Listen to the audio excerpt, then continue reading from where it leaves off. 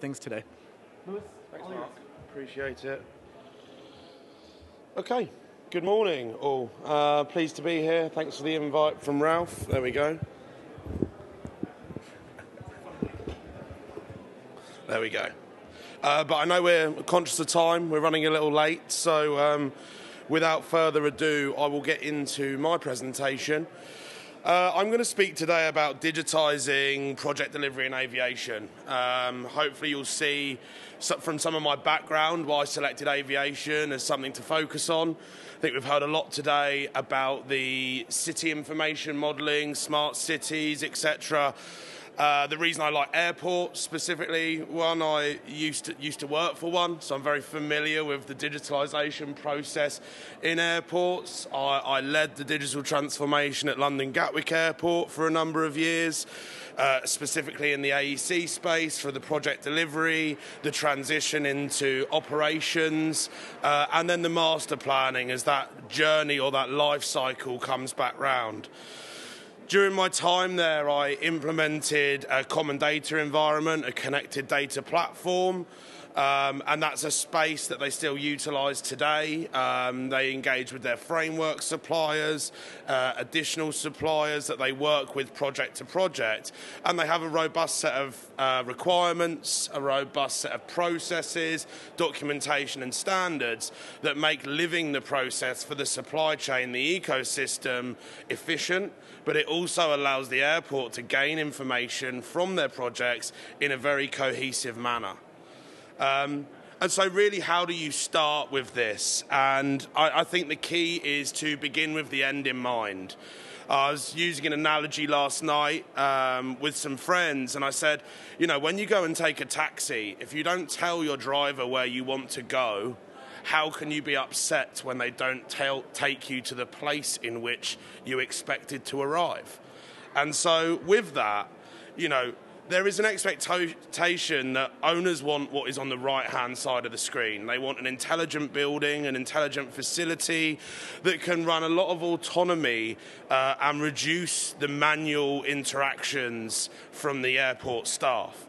But often what they were receiving was PDFs, paper-based documentation, and I think this is just a miscommunication at the outset as we go to set the expectations before we endeavour on a journey together.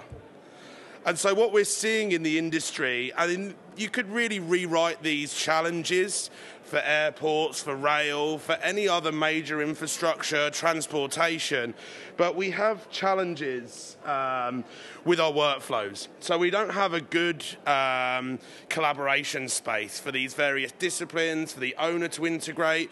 In the US now, we're seeing a lot around progressive design and build, taking the client and the owner on a journey. We start with a set of requirements, we build relationships, we have to interact and interface with people, and our geometry and our data also need to interact with one another. We also have challenges around locational awareness. This is paramount in airports. They're miniature cities. We have multiple projects going on at any one time, and someone needs to control the interface of that. Someone needs to ensure that we're working in the right time, space, location. And then we also have a growing project complexity. We're no longer building tin sheds. We're building highly sophisticated buildings with a lot of mechanical, electrical and plumbing systems run through them. This is both above ground, below ground. When we talk about airports, we have runways, we have ground lighting, we have control towers, and all of these components need to play together in a nice space. And so how do we get there? Well, we begin with the end in mind. We need to start to decide where it is we want to go and how we want to get there. And we need to start to describe who has what responsibility in this delivery cycle. Now, you can kind of see here that we need to start laying the right foundations. We need to take what we did yesterday, we need to digitize that, we need to build on that, and we need to start to embed data onto our geometry. If we just have pretty pictures, it's very hard to build, very hard to quantify, and actually, as we get into operations, it's very hard to manage pretty pictures.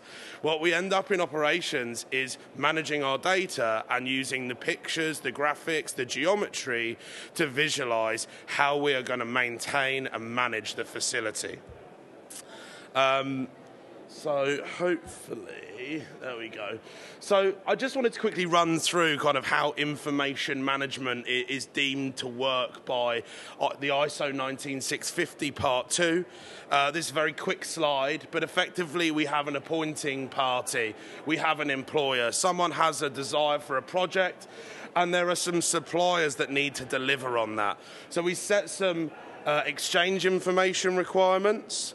We then build that out with the suppliers as a BIM execution plan. We sign a contract following a capability assessment. We then start to structure at the outset our master information delivery plan, which with one more click will arrive. And from that master information delivery plan, we start to generate the information as we defined. We submit that for review and approval, and this process continues until the project is completed.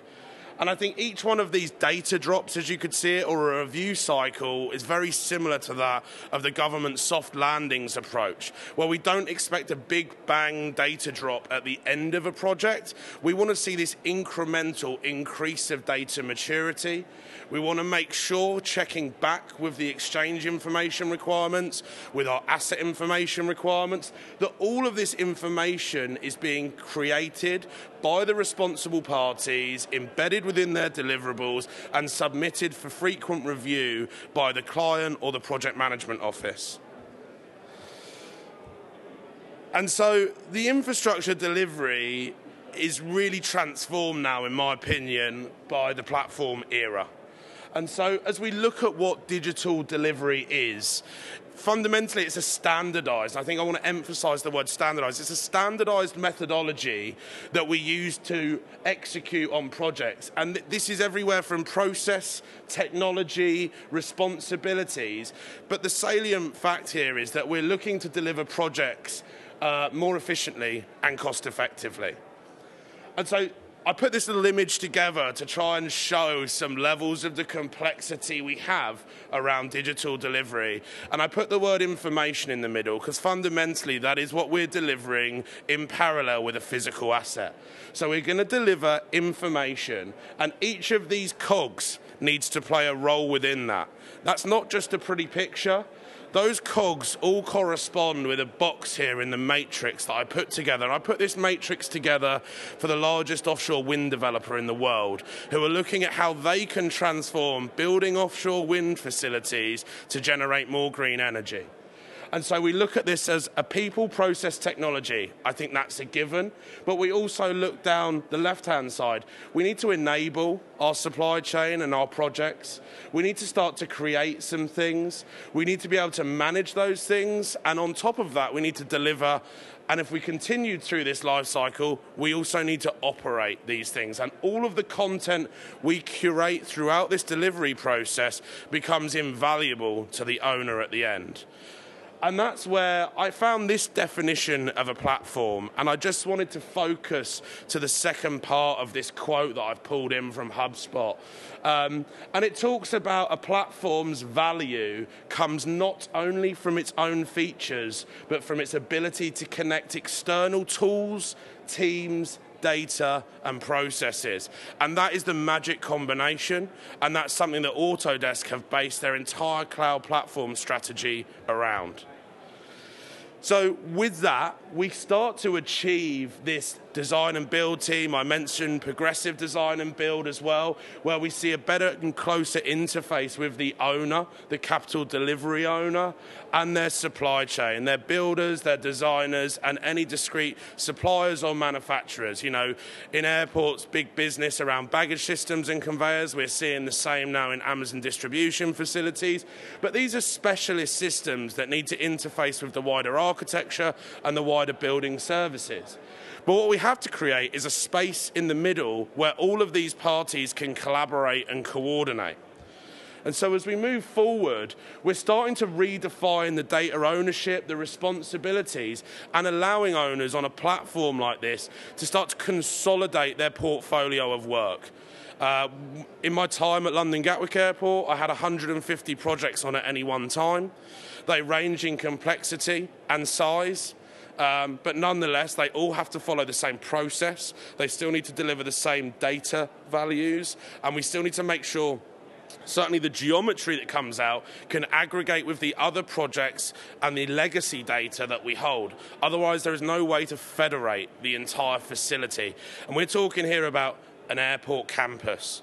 That problem turns tenfold when we look at a city-wide scheme, because you have multiple owners, all with different views, all with different visions, and this is where we see things like the open BIM formats, the IFCs, the COBIs, have a role to play within this, but it's by definition, and I think that come back to some of my earlier slides, is we need to set the expectations at the start, we need to define this, there should be no surprises through the process or the implementation of our strategy once the project is in flux. Obviously, there are challenges with the design, with the construction, but we should be maintaining close adherence to the process, the procedure, and the strategy if we want to reach the end efficiently. And you could look at the McLeamy curve, for those that are familiar with it, on the impact of making changes to these processes further down the line from that at the outset. And so we talk a lot about twins, digital twins, and I think we've moved on from talking about the delivery cycle. And for me, I don't think we can ignore that. You know, we've gone through a transition as an industry from CAD to BIM. Pretty much any major program now is demanding BIM deliverables, 3D deliverables with data attributed to the assets contained within. We then start to talk about, and I've spent some time talking about a platform, the aggregation of the people, the process, and the design and the construction, and that falls into a common data platform or a connected data platform, as we've heard from Mark earlier today. All of a sudden, we've got all of this great data contained in one environment through linkage. And then when we have this structured data in the right environment, it allows us to start to build a digital twin.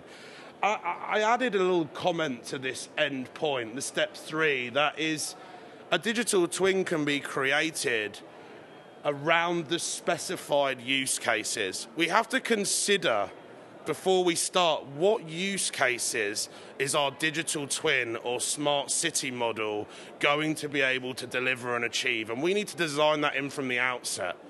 I often get asked, how can we do BIM on an already running project?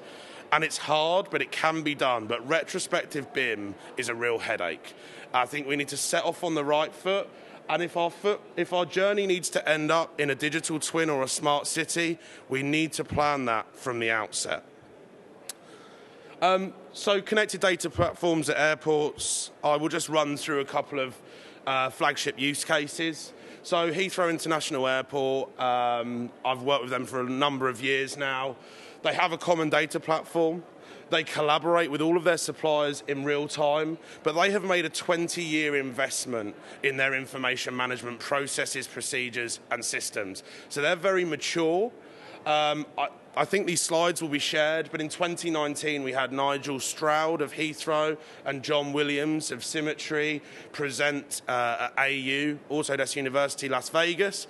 That's an hour-long session about the 20-year journey that Heathrow has taken and the level of investment and focus it has required to get this major infrastructure owner into a space they feel competent is delivering correct information management from project delivery, transferring into operations.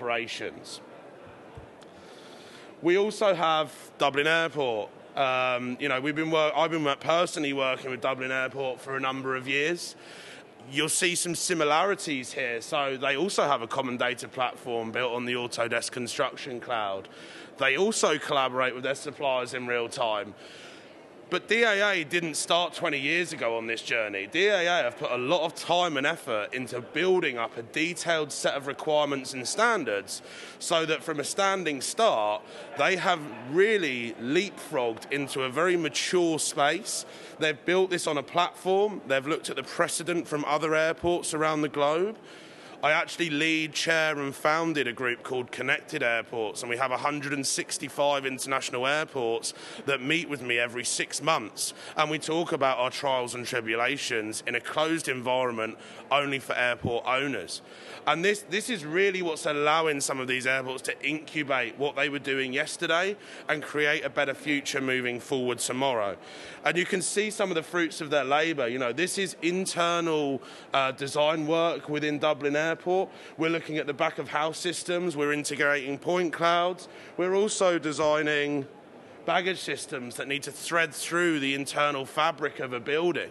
Now, doing this in 2D CAD is very challenging. Doing this in isolation with one supplier is not possible. So this requires a team sport, and this requires clear definition at the front in order to get there. So to summarise, owners really do require their own common data platform if they have a vision to be a digitally led organisation. They should not be driven by their suppliers. They should collaborate with their suppliers and make sure they take ownership of that data and they are getting the data they require to operate their facility. And no one can tell them that other than themselves. We also need to align with industry recognised standards. If we're going to play a team sport, we all need to play on the same rule book. We all need to follow the same principles and processes. ISO 19650 is doing a wonderful job internationally at realigning how BIM operates within organisations and how it leads collaboration strategies. And that really leads into the next point. You know, airports as a specific, or we could look at cities. They need to drive consistency in all of their projects. And I spoke about the wider aggregation, project to project and legacy data. So if we don't gain consistency in the models that we're creating, in the projects we're delivering, federating a campus-wide model is extremely challenging, and it requires a lot of translation, possible data loss, and errors can occur. And then maximise the value that capital delivery data can provide during operations. You know, previously we would have seen these sit in a shelf in a locked room and never get pulled out again, and we work reactively on maintenance. We're in a new era now. We have our devices in our pocket on us at all times, and this information should be at the fingertips of those that need it as they work through the operational life cycle of the project or the facility. It's the largest phase of a project's life cycle, and it's where we actually use the least amount of data to date. And I think that's where the owner community is really relying on the AEC community to support them in this transformation. I was inspired by a lot of the presentations today, specifically Paul's actually, and it really brought me into this comment. The pace of change has never been this fast, yet it will never be this slow again. So the time is now. Jump on and let's get moving. Thank you very much.